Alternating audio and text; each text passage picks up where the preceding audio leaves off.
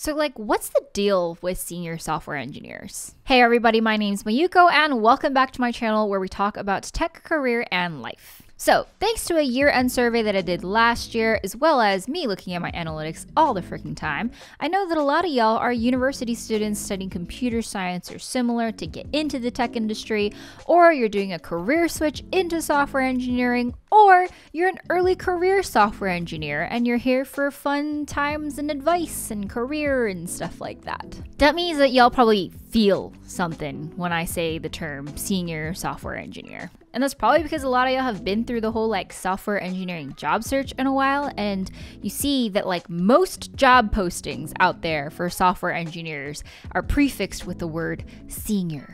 To the point where it almost feels like companies are only ever hiring for senior ones. And you know what? I've had thoughts about this in the past. Like, why don't companies hire more junior engineers? Like, what even is the big deal with seniors? Why is senior such a loaded term, and why do companies want them so badly? So, when I'm feeling kind of like, bleh, like frustrated, like, ugh, like I don't get it about something, I talk to somebody about it. So I talked to my friend Sophie, who's the CEO at Formation.dev, about what does it mean? What is a senior software engineer? Her company is actually the sponsor of today's video, so thank you to Formation for sponsoring. Stick around to the end to learn about how they take junior and mid-level engineers to land jobs at FANG companies. So let's define it. What does senior software engineer really mean? To me, like the one word that I would really associate with seniority is ultimately impact. Like, how much impact are you having as an engineer, right? So you start off in your career, you're working on like little tasks, right? Like very isolated pieces of code that you're shipping. And over time, you're increasing your impact both in terms of scope of the feature or the product and impact on the team. I think seniority comes in so many different shapes and forms. So I actually encourage people not to think so binarily when it comes to, you know, I'm either a senior software engineer or not. Like, there's so many different levels above and there's so many ways that you can be senior. This totally checks out with my experience of being a senior software engineer because yes, I am a senior software engineer. As soon as I got the promotion or like the role of senior software engineer, maybe even like a couple months before that, because I had to be promoted into the role, which means I had to already be doing this, I just was trusted with a lot more surface area in the code base. In fact, my very first senior software engineer role was at Patreon, where literally I was the only iOS developer at the company, and so I owned the entire iOS code base, which is a lot. So yes, I definitely had a lot of impact in the work that I was doing because I was literally the only one doing it. Don't worry, we did hire other iOS engineers afterwards. It was just like a short year where like I was the only one, and it was kind of hard, but helped me grow. But even with this whole definition of what a senior software engineer was, I still feel like I had this like frustration towards like this whole senior thing. To the point, it just felt like it was kind of almost like a gatekeeping mechanism, sort of. Especially because I heard of like so many great and incredible efforts all across the industry to invite people from underrepresented backgrounds into tech. Like all these efforts to invite women into tech or veterans into tech, or just like how computer science programs at universities are so incredibly impacted and full that it's like busting at the seams. But let me tell you, when I was like senior software engineer, I was like, cool. Where are they? Where? Like, I don't see any of them. Like, I don't get to work with junior engineers. So like, where are all these people? I just thought maybe senior software engineer was just like a really elusive term that prevented people from like climbing the ranks in tech or something like that. Like, I think it was that whole like, oh, in order to get this job as a junior engineer, you had to already have 2 to 3 years of experience kind of crap. So I just thought something similar to that was happening with the whole senior software engineer situation. I do think that the title senior software engineer is somewhat misused in a lot of like smaller companies in particular, especially ones that don't come from the traditional tech industry, where they're almost using it as a word to like attract people because they're like, we'll call you a senior engineer. You know, at least from, you know, at Facebook and at Nextdoor where I worked, like each of the different quite granular levels, again, meant something in particular that is specific to your responsibilities and a pretty well-defined scope of work. And I think internally it is much more clear. With a lot of interns and with a lot of super junior engineers who are just graduating from boot camps, the expectation, to be honest, for someone that junior is that they're net zero in terms of like effort to train them and like how much output they're gonna get. Engineering is one of those things, you're not typing a whole lot throughout the day. Like you're only writing like tens of lines of code maybe. And so it's all in the thinking, right?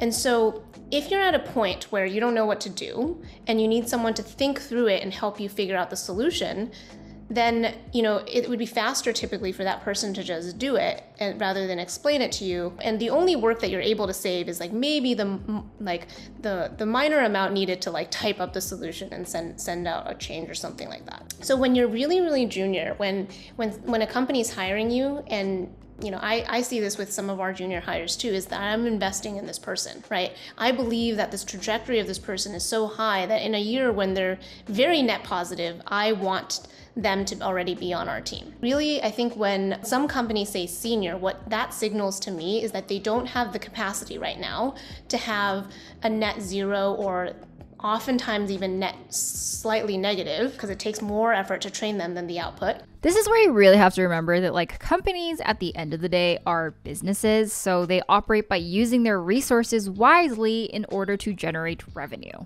And at a typical tech company, employees, like people, are by far their like biggest, most expensive resource. So every hiring decision has a lot to do with what does the company get out of it versus what does the person get out of it, and making sure it makes sense. And it took me a long time to like really internalize this because I fought this for a long time, but literally some companies just don't have the time or money or bandwidth in order to train junior engineers to become senior ones. That's typically why you don't find junior roles at startups, because they're literally just hauling ass trying to like make product. I think a lot of the impact that seniority levels within a huge company relates to the number of engineers that your work has an impact on, right? So when you ship a small feature, like you're only impacting like your immediate team, right? And over time, you're growing in scale in terms of the amount of impact to, you know, now your code is impacting tens of engineers, hundreds of engineers, thousands of engineers, the whole company, right? I think that it's possible that at smaller companies, it's actually very hard to have those different tiers where it's like, you know, there's not like those more different levels of scale, because within at least the Facebook hierarchy, there's at least like 6 or 7 pretty distinct categories that I can think of, that each of them means something quite different in terms of like your scale of impact. But a lot of the scales of impact actually just don't translate or make much sense in a smaller company setting. This is just how companies work. So in order to be employed by them, you kind of just got to keep this value exchange in mind. So since a lot of companies don't have the time and resources in order to train juniors to become seniors, there are things that you can do in order to fill your own skill gaps. Things like becoming proficient in your technology or your programming language, or working on your problem-solving skills. I think becoming proficient in project management is also a part of this too. And really just learning how to be resourceful on your own. So learning how to figure out problems without much guidance, without much hand-holding, I think is one big differentiating factor between junior engineers and senior ones, and it's a learned skill. So all that said, like, when do you know when you're a senior software engineer?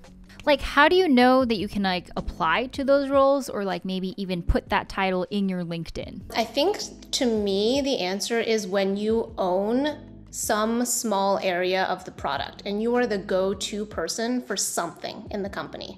At the Facebook level, like a small area of the product might be something like, you know, the bookmarks on the homepage. Like if you own that whole area, and if anyone in the company is like, there's a bug in this area, like you're the go-to person, then you're probably a senior engineer. So there is kind of a sense of like someone has to call you a senior software engineer before you can call yourself one.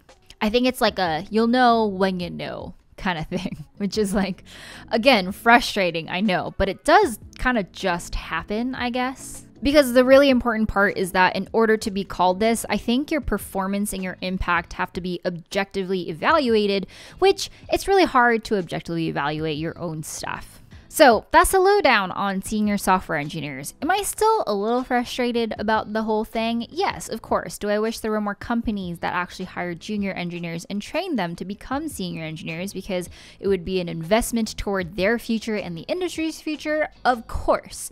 But this is what we're working with, and I think it's important to know what's going on in order to know how to become a senior software engineer, basically.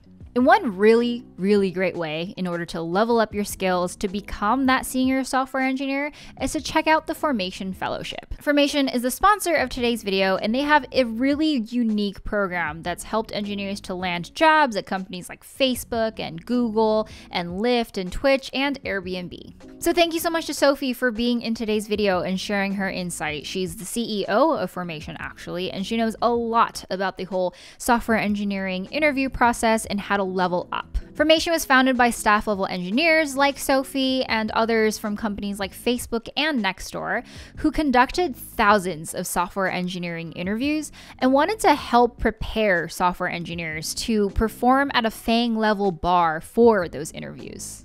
You can apply to their fellowship through their website, formation.dev, if you identify as someone who is an engineer with 1 to 4 years of experience, who are focused on front-end, back-end, or full stack, and need help training for technical interviews. Once you get accepted into the program, you get a training plan that's personalized to your specific skill gaps, with direct mentorship from super senior engineers and referrals directly into the top companies in the industry. The fellowship usually lasts between 3 to 6 months, and once accepted, they support you unconditionally until you land your dream role. Of course, you can do this part-time if you're currently working. They also offer income sharing as an option, so if you want, you can pay nothing until you get a job.